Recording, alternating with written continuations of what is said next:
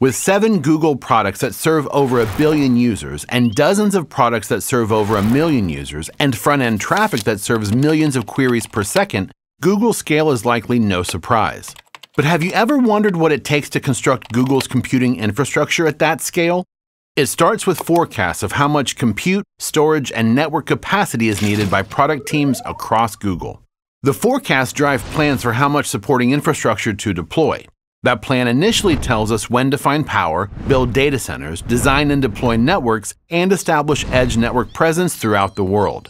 Later on, a product team decides exactly when they need additional compute, network, and storage resources. That triggers an order for hardware.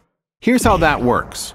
Our suppliers ship the parts needed to contract manufacturers who assemble them and store them in a regional warehouse for future use.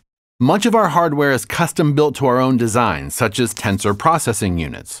We decide when to acquire inventory to make sure we achieve cost-optimal availability and ensure that hundreds of components from dozens of suppliers around the world come together when they are needed.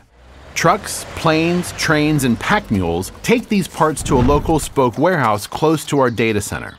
Once they get there, local staff perform the install, connect the power and cooling, and then the new gear is tested automatically before it's turned over to our product teams. In the Unified Fulfillment Optimization Team, or UFO, we're automating this entire process. We're aiming to minimize Google's costs, and since we spent $30 billion on capital over the last 3 years, that's a big deal, and help ensure that Google can continue to scale. We help deliver hundreds of thousands of computers a year and network capacity that lets us contribute 25 to 40% of the global internet user traffic, all in support of serving billions of queries a day from our users. We are software and hardware engineers, operations and machine learning researchers, analysts, and product and program managers. Come join us.